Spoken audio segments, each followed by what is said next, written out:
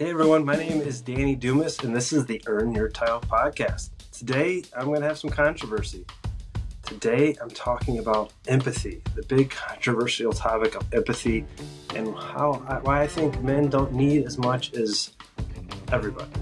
So let me explain. I was recently online, I was on Facebook, and I was checking out everybody's perfect world and everything they were curating, and there was a girl that I know that was complaining that most of the problems in the world could only be solved if men were more empathetic.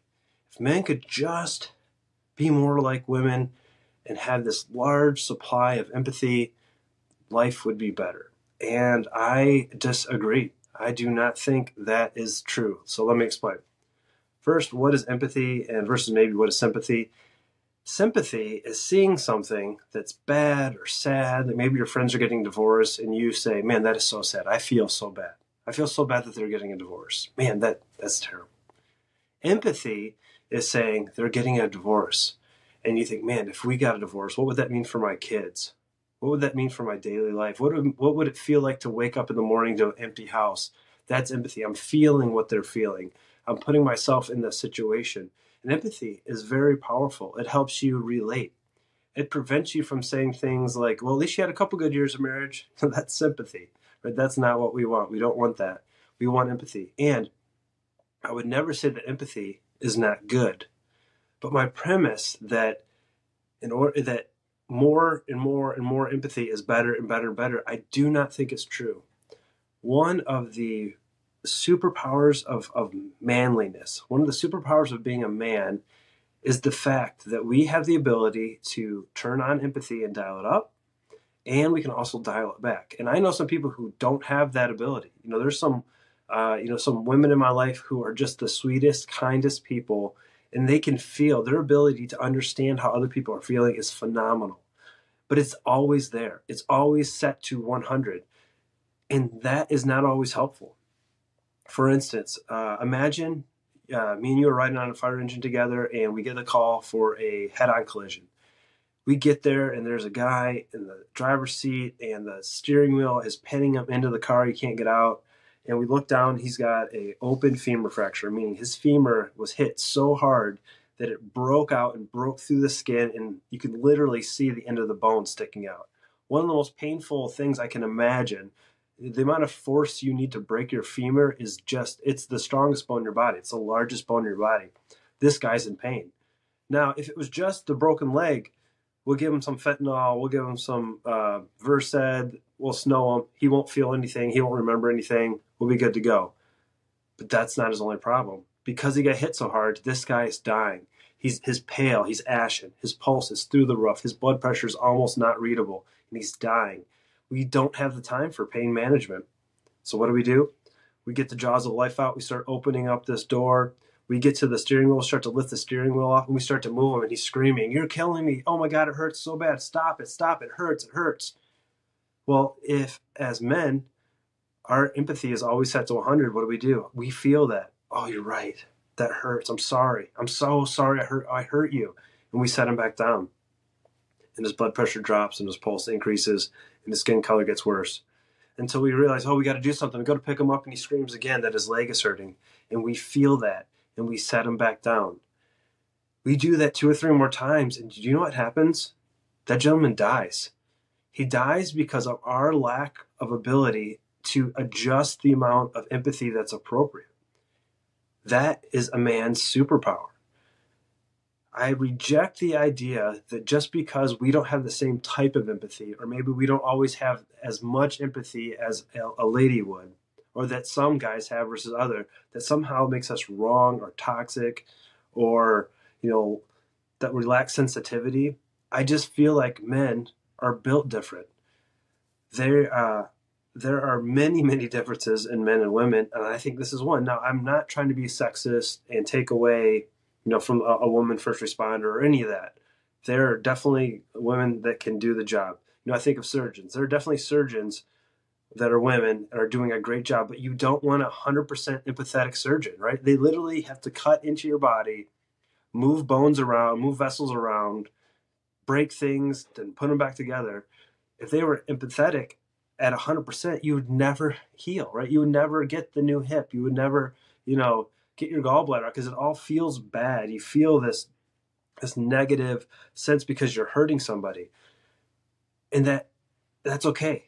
Man, I'm telling you, it's okay that there's certain times in your life where you don't have to have 100% empathy. Now, I would never say have no empathy.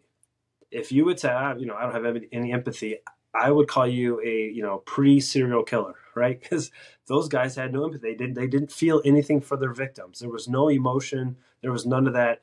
And that's not what I'm advocating for. I'm not advocating for zero empathy. I'm also not advocating that you don't try to improve your ability to have empathy, because empathy is a good thing. The ability to recognize what someone else is thinking, put yourself in that situation, and maybe even feel that allows us to avoid conflict. It allows us to have better conversations. It allows us to have a more connected relationship with our friends and our family. I want you to have that. But I don't want you to be ashamed that you have the ability to sometimes just turn it off or maybe dial it way back. That is not wrong. That is not wrong. That is part of our superpower, and there's always both sides. Some men are out there, they don't care about themselves. They're selfish, or they don't care about others. They only care about themselves. They're selfish. They never try to figure out what someone else is thinking. They assume that the way they feel is right and correct, and everybody feels the same way, and that's inaccurate. If that is you, you're wrong. Other people's feelings are valid. Just because it doesn't bother you doesn't mean it doesn't bother other people, and you need to learn that. But on the other side of that, it's okay when you don't always understand what other people are saying, because sometimes you need to take action. There's certain times in our life, and usually it's in crisis, right? There's usually times where you just need to make things happen despite how everybody else feels.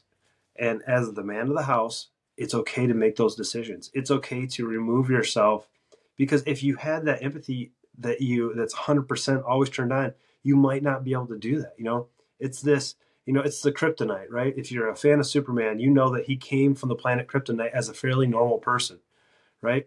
When he was removed from Kryptonite, the power of the sun gave him the power to do all these crazy things, right? To do all the stuff. But when he got back to Kryptonite, it started removing that. The pieces removed it. So there's a balance, right? There's always a balance of not enough empathy, too much empathy. And what I'm saying is, as a man, it's okay that you can turn it on and turn it off. Dial that in, improve that skill. Be conscious of when you're doing that.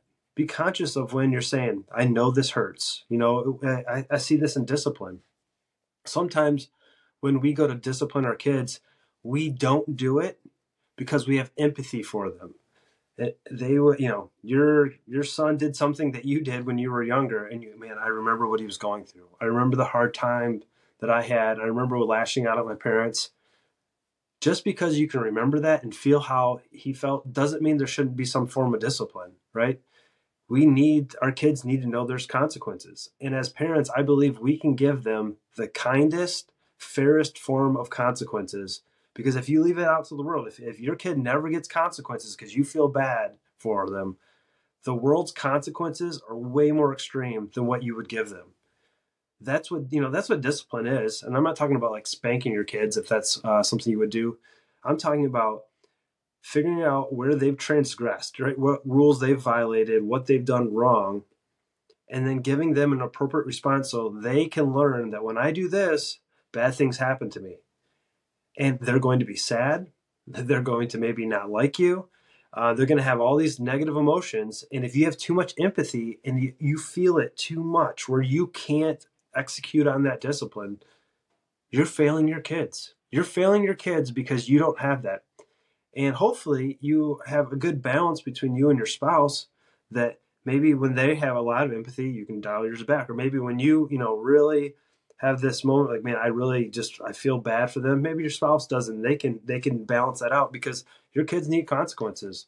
I promise you 100%, if your kids have free range and no matter what they do, there's never any consequences, you're going to have spoiled, rotten brats that don't know how to live as adults. The way we effectively discipline is by being able to dial back the empathy. This is our superpower. This is our ability to judge how much we're giving and how much we're feeling. Please exercise that, right? Get good at it. Know when to go, right? Know when it's okay to be aggressive. When it's time to dial it back. And you're gonna get it wrong. There's gonna be times where you should have showed some empathy and you didn't, and you should have. And that's okay, right? That is totally fine. That's acceptable. But you should be evaluating. We should be improving it. The reason I call this the Earn Your Title podcast is because every day we should be trying to get just a little bit better, just a little bit, one more step better. We're evaluating, we're earning it today. Some days it's by showing lots of love, lots of grace, lots of, kindness and patience. And some days it's dialing the empathy back and saying, no, that was wrong. I love you too much to let you keep doing that. And I'm stopping you. And this is the consequences of your actions. And man, you're going to feel bad. I know I've felt terrible after giving out a discipline that my kids needed, but I felt bad because I understood where they were coming from. So I highly encourage you to think about empathy. If you have zero empathy or you're very low empathy, work on it on a daily basis. But don't ever, ever, ever feel ashamed. Don't ever feel like you're being toxic when you dial it back and you do what needs to be done. There's times at work where I tell people, I'm going to hurt you. This is going to hurt. And I pick them up and I move them, from wherever they were at. And I'm doing that so they can get and feel better. Because if I leave them where they're at, someone falls down and breaks their leg, they're stuck there. If I leave them, they're never going to get help. And the only way to pick them up is to hurt them. And the only way that I can do that comfortably is to dial back my empathy. I think that it's related to life. There's sometimes we just got to get down, go to work, and it's going to hurt people. But if you're a good, kind, moral person, you're doing it for the right reasons, it is okay. It is okay. So men, be empathetic. Don't be afraid to dial it back. Remember, earn your title every day. My name is Danny Dumas, and I'll talk to you there.